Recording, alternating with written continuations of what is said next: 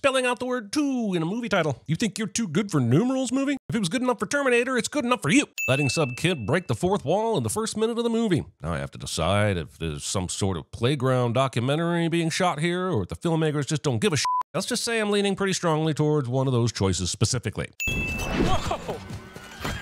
Even if I did think pratfalls were the pinnacle of humor, I still wouldn't be laughing at this because I'm too distracted by that tetherball rope almost doubling in length to reach Farrell's face on that kid's weak-ass return. The editing shenanigans don't end there, as it's clear the kid in the shorts is attempting to jump return an invisible ball to him as well. A scarf this long is just asking for a kid to snag it on a door handle and bang their face into a locker, causing them to lose 3 front teeth, and then Denise won't go with them to the spring dance because your whistle doesn't work anymore.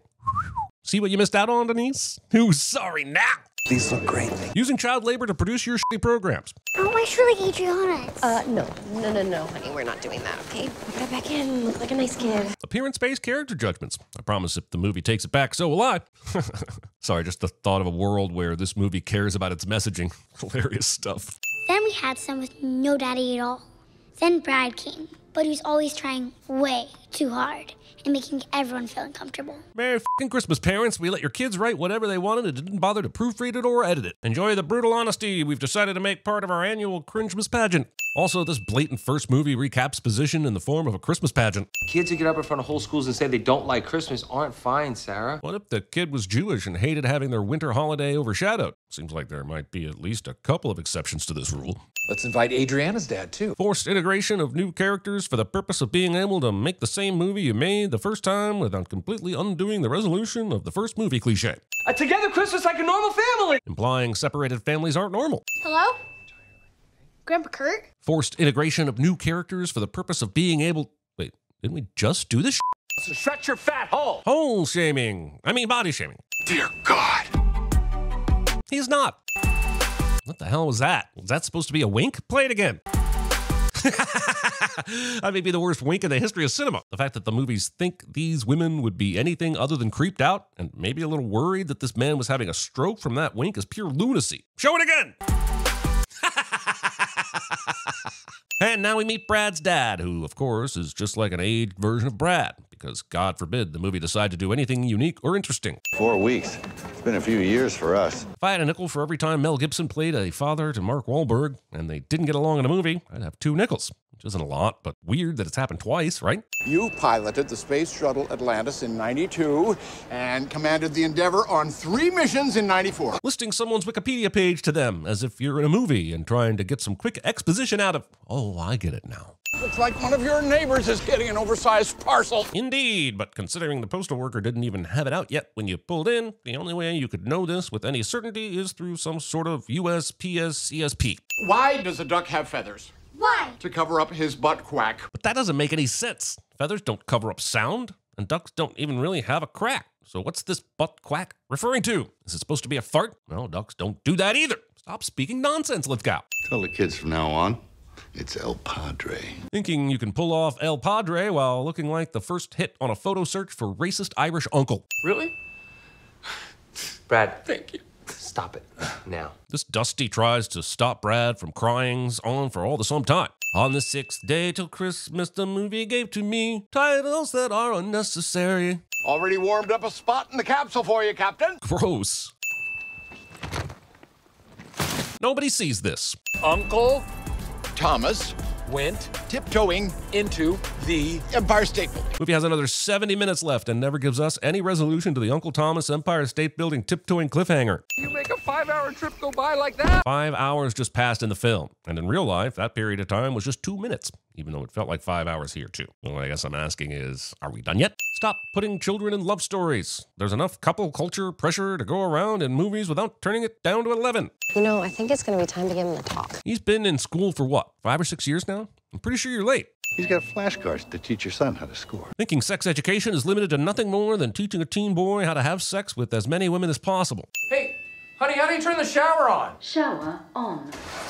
Voice-activated technology without a wake word. Also, Brad will now fight against every instinct in the history of human evolution just to stand in the shower getting drenched for the next 20 seconds instead of getting the out after the first drop. You scored on yourself, friendly fire. Friendly fire, Sarah? Did you have to bring war into it? That's dark. You know the phrase own goal exists, right? For instance, this movie tries so hard to milk its jokes that they quickly turn tiresome and become an own goal. I don't know if they intentionally blocked this scene so that Will Ferrell would have antlers, but I kind of think it's hilarious, so I'm actually now positive it was a complete accident. But the only person who can ruin your Christmas is looking back at you from that mirror. That completely normal, located in the middle of the room support beam mirror, that is the exact place most people would put a mirror. You're the only one who can ruin your Christmas. Victim blaming. Well, the movie will now act as if the issue here is that the candy cane got stuck in her hair, but the issue is tapping someone with the wet end of the candy cane that just came out of your mouth. Anywhere, for any reason, ever. Also, if the candy cane pulled off that much hair, Sarah might want to switch shampoos or take vitamins to help prevent that kind of breakage.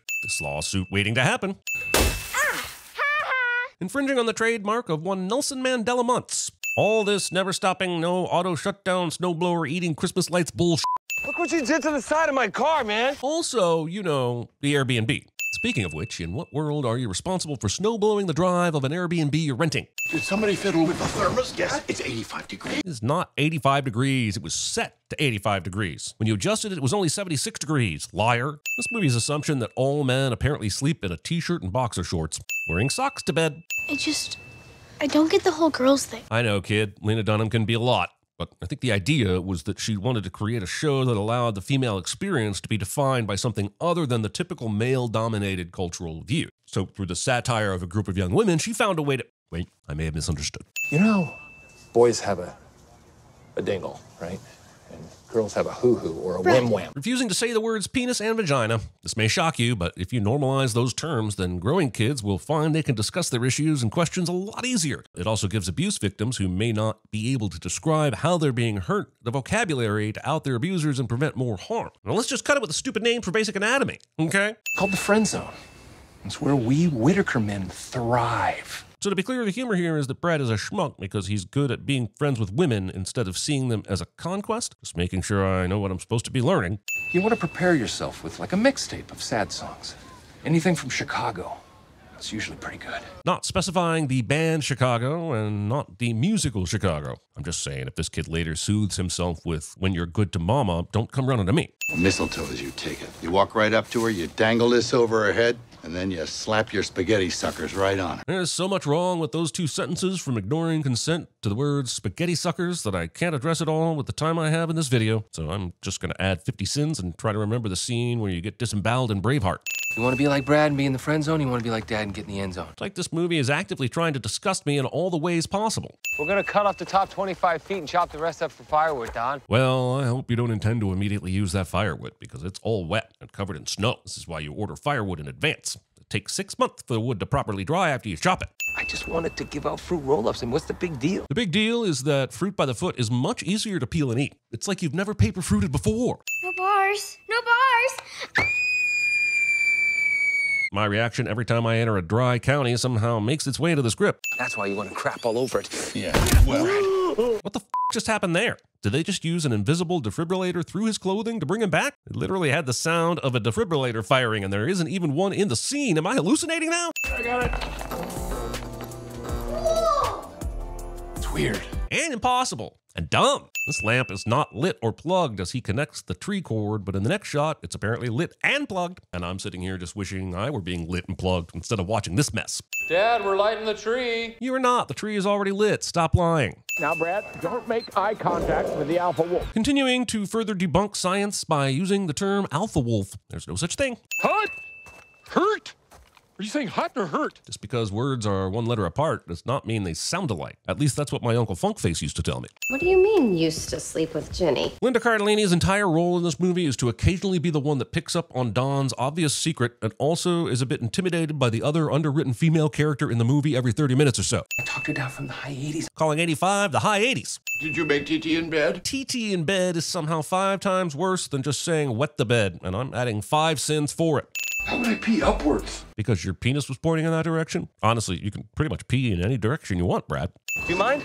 Bowler's etiquette. Pretending there's any etiquette in bowling. This is an activity you do when you need somewhere to dump the kids for a couple hours while you drink disgusting warm beer. Don't try to elevate it with so-called etiquette. When he's up there with the tears and I suck at everything business, that's on you, Mr. School of Hard Knocks. Hey, better than him living in your basement in 20 years, Mr. Sissy Rails. Is what counts as dramatic tension in this movie. Come on, buddy, give it another shot. Saying something stupid like this instead of giving your son a couple of pointers, like keeping his wrist straight. He'll suck a little less if you invest a bit of time to teach him how to be better. Hey everybody, check it out! This kid's about to bowl a perfect zero. This entire bowling alley will now gather around to see if he bowls a perfect zero, instead of to see if there will be 2 perfect 300s on the same lane. We will now all celebrate the wisdom of the man who started all this by calling his grandson a sissy. Sometimes I shoplift a little bit. It's exciting. And they said there weren't any good female roles in Hollywood. If this scene doesn't end with the men giving Santa lap dances while drinking liquor straight from the bottle, like in Bad Mom's Christmas, then I'm adding 10 sins for making me remember Bad Mom's Christmas without any actual payoff. I'll do it. I'll kill the turkey. This works. Here, turkey, turkey, turkey. What the f just happened? One second I'm looking at a little girl on Santa's lap, and the next the scene transitioned with an effect that even Pawn Stars would think is a bit much. Did you edit this film in Windows Movie Maker? Is it a middle school film project for school you made with your buddies? My chiropractor would like to thank you for the constant whiplash. Let's name it. She's not going to kill it if it has a name. Anthropomorphic psychological warfare. I don't know who this child is. Forgetfulness. Was that a scoff? I didn't scoff. Yeah, I heard you scoff just then. Can we just be done with the toxic dadulinity plotline already? I scoff. It was me who scoffed. I am the one who scoffs. When that gun went off, I thought you were gone. Man, I wish. But you might want to burn yourself before you bust that freaking machine. Apparently that machine is already busted because it's beeping around 4 times a second but only reads 110 beats per minute instead of the 240 BPMs that the noise rate would indicate. Also, hospitals don't often leave the telemetry noises up on patients that aren't in the ICU. Gosh, it smells like a bullfight. Knowing what a bullfight smells like. He's got tiny little girl arms. T-Rex insults. Any paleontologist will tell you those velociraptors were ruthless misogynists. No canoodling until the divorce is finalized. Referring to sex as canoodling, just say f***ing. And sure, we just censored the word f***, but I still said it. It counts. And I want our Sunday brunches at the Cracker Barrel. If you regularly force your wife to eat at Cracker Barrel, I'm beginning to see where things might have started going south. Why is he using my mom's real name? Because the script wanted to take a shot at being about something real in a world where you chainsaw down cell towers, have light-eating snowblowers, and it takes you this long to see your dad is in this much pain? I'm not part of this, okay? Thing Will Ferrell said before Paramount showed him the contract for this sequel he signed while drunk at their Christmas party somehow makes it into the script. A guy your age either joins an improv group because his wife left him or his wife left him because he joined an improv group. That's improvist. Sorry. Yes, and that's improvist. The set designer said, put a platter of apples in the background and then make them look like more of a family of assholes, if that's even possible. Geez, Megan, the rapscallion here, has picked up a fervent love of guns and booze in less than a week. She's a couch on the porch short of hitting for what the locals call the full Kentucky. Maybe it was your fault. Were you a difficult baby? All babies are inherently difficult. Toddlers too. And kids. Just young humans in general. Why do you think we sin them so often? The only thing we sin more than kids is apples. Driverless vehicles. Shut up! Hey, you shut up! You shut up! No, you shut up! I believe the word you're looking for is skip. Hey, 5 more minutes and I get to be Joseph. You want to be the original absentee father? Dude dips out of the story first chance he gets. It's like, hey, we left our son at the temple for 3 days. Oh, wait, where's Joseph? Gone. 4 whole books of Jesus and his mother, and all the authors lose track of Joseph. What, did he run over to Nineveh to pick up a pack of cigarettes and never come back? I'm sorry, I had a lot of B material left over from when my local VBS invited me to do stand-up. Since I wasn't invited back the next year, I had to use them somewhere. Got the right type to play Jesus' dad, Brad. He wasn't Jesus' dad, he was Jesus' stepdad. Brad would be excellent at parthenogenesis. You always assume she's the bad influence. Maybe your daughter applied my daughter with alcohol. They're obviously pretending to be drunk. These kids aren't vomiting enough for them to have realistically had rum, and they aren't belting Piano Man at the top of their lungs. It's definitely fake intoxication. Joseph and the innkeeper rumble outside the manger. Well, that certainly would have kept my attention during the sermon when I was a kid, but no, we had to spend hours upon hours in 1 Corinthians. But just know the way I really feel about you is you can suck a fart, Dusty. A wet, greasy fart. But at some point, doesn't the grease and moisture end up making it slip out of the fart category? Your words are important, Brad. I get that everyone is engaging in the ever-important third act conflict cliche, but focusing on Dylan and Adriana forlornly waving goodbye to each other is both confusing and pointless. Since when were these two the faint heartbeat of this movie that barely has a pulse? Crap, this is all leading to a terrible joke reveal later, isn't it? Avalanche, hit the highway up ahead. As it was falling, an onlooker swears he heard it shout, "The script made me do it for convenient story purposes," but I'm guessing that witnesses must have been drunk. Anywho, I'm going to need you to head back and resolve the 13 different storylines that are still hanging in a meaningful and satisfying way in the next 10 minutes. Good luck. Oh no. Everything's sold out. If by everything you mean 4 shows have some afternoon sellouts and 4 shows don't have a single sold out time at all, note, I do not believe you meant this. It's Liam Neeson. He's a tow truck driver who's on his way home for Christmas. Movie accidentally inspires the ice road. You did it, Daddy. You killed them all. No, kids. We did it. We killed them all. I'm not watching all the movie Mistletoe in this scene. The DOT wants everybody to stay inside and off the roads. And why would the DOT communicate that to a minimum wage movie theater employee? Shouldn't a state trooper be delivering this information? Brad's turning you into something that I'm not. A good dad. That whole speech was in the movie we just saw. Was it? Yeah, word for word. The movie had a character named Brad? That's incredivenient. You guys got stuck here too? Yeah. And Dylan, look who else got stuck. Your girlfriend. This theater is like the Russian nesting doll of convenient arrivals. Now go in there and pick up that spare. Referring to a little girl as a spare to be picked up. We're gonna settle this physically, like men. Assuming women never settle anything physically. Did you not watch Orange is the New Black? Look at that smile. She likes him. Yeah, she wants a kiss. Reading this much into a smile. It's a smile. Sometimes it just means someone is glad to see you. Sometimes it means they're covering up an insecurity. Sometimes it means they just remembered that one time their friend Roger thought they had created a new type of grilled cheese sandwich by using tortillas instead of bread, only to later realize he'd accidentally reinvented the quesadilla. It's me, I'm Roger. There's less setup attempted here for this surprise kiss than it takes to microwave a burrito. My God, he kissed his sister. So did Luke, and he turned out all right, at least until Disney got a hold of him. I love her, so that means I love you too. The word love is just vague enough in the English language for this statement to possibly be true on some level, but I feel obliged to send the idea that you are ever required to love the people around the people you love. Use your limited energy where it helps the most, and sometimes that's not on your stepdaughter's asshole, Dad. Brad is now singing an impromptu version of Do They Know It's Christmas that is immediately given a full arrangement by the choral vocalists, and it solves all the problems of blended families, and this movie can go right off the edge of Mount Rainier. He came to the movies alone on Christmas, and that's a little sad. God forbid people enjoying their independence and ability to be happy with themselves. Oh my God! She's basing a character on me. Not since Cassandra learned Varric put her in his book have I seen someone so excited to know they'd be included in someone else's novel. Thinking I won't notice, this is from the exact same shot as earlier in the movie just because you reversed the image. I notice everything. Sully Sullenberger, the guy who saved 155 passengers on the Miracle on the Hudson. Abusing a national hero by putting him in this mess of a movie. That's worth at least 155 cents. You only have one good story. My father has a million. And with this sequel and the original, this franchise now has a total of 0.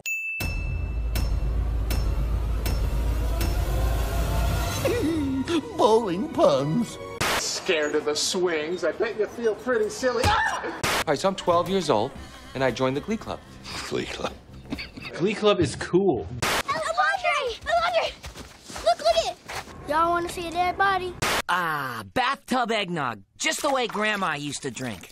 Where are you? I don't know. Are you hurt? I'm still alive, but I'm very badly injured. I just want you to fully understand what you're asking for. To take a gun into the wilderness. You'll shoot your eye out, kid. Pancakes, bitches! Too early for flapjacks? Go ahead, Roger. Brad was right the first time. You're not worth it. Done. Sorry. From now on, I don't want you anywhere near my daughter. I don't want anything to do with any of you people. What do you mean, you people?